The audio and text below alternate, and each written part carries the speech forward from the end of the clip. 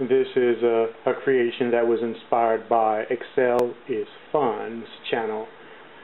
What he was doing a VLOOKUP for images, and he was doing it as a data source. For instance, the image was on the very same line as the name that the VLOOKUP was pulling from.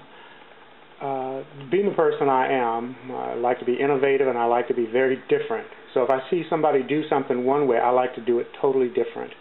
But I have to give credit to ExcelIsFun because I didn't have an idea to do anything with images, especially not with Excel and looking them up. But I was thinking about a teacher that made a comment in a chat room on how would I look up a student with Microsoft Excel. And so I thought this would be fun, not to do for one individual's picture, but to do it for a classroom or maybe a work environment. So what you see here is Tory John's class. Now those, let's just assume he has 3 students, and there are 2 squares and 1 red B. Those represent students' pictures because they're all objects. The object here to the far left is the classroom symbol. So the red square, the yellow square, and the red B there, you would basically replace those with images. Everything you see here is an object. The reason I have text in this is because that is a text box. You can't do regular text into this procedure because it'll give you an error message. So everything is an object, whether it's a text box or word art or objects and shapes. Okay, now as you can see here, this is the drop-down menu for the data that is pulling. I'm about to change it. Now we're in Brent Trice's classroom. Change it. I'm holding the camera. Once again, back to Tory John's, and this is Mary Sanders' class. Now notice in Mary Sanders' class, she has a lot more students.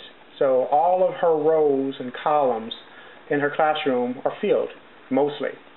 There are 40 possibilities for each class. And you know every class is not the same, so some will have less students, some will have more. So in Mary Sanders' class, she also has a comment. Notice it says, "Hi, everyone." Now, with this procedure, you would have to use VB script to have comments show, and I don't want to use any VB scripts. Everything I do is pure Microsoft Excel formulas only. So there's no VBA and there is no macros included. So that is a comment that, and I have it, the comment where you can hide or show all the time. I want it to show all the time because since this is an object or an image, it will not allow me to click on it. That's why to the side here, there's a link. Whenever I change the name, a hyperlink. This in Mary's, the project for their classroom is Google. So the link takes you to Google. I'll click on it. Okay, as I click on it, Google opens up. Let's go to another one.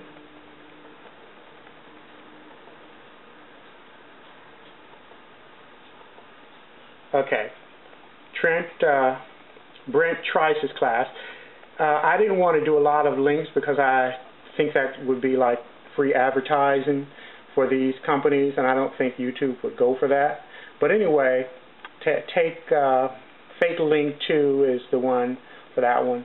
But anyway, each class that you have would have a link next to it if they had a link at all, and you'd be able to click on that link to take you to whatever that project site is. And of course, you have each teacher's name embedded into the object using a text box, and you have shapes that represent images. So you would just replace those shapes, the B's and the squares and circles, with real images. And as I said, there are 40 possibilities or 40 spaces for up to 40 students per class. There are 5 classes.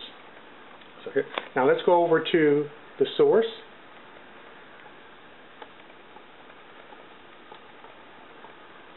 Here are the sources. Each of these are saved out. I'm highlighting it.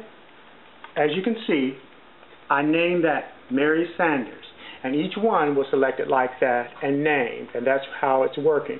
Instead of just doing a VLOOKUP based upon one individual's name, I do it based upon an array, which pulls everything within that array. And you see how nice this looks. It's because when I'm formatting it, I click on it, and I go up here to Format, Picture, and see these borders. As I move it across, you'll notice that they change. Anyway, this is the one that I chose. I like this one. Well, I hope that you've been inspired to try something new whenever you see something on YouTube. All right, thanks. Take care.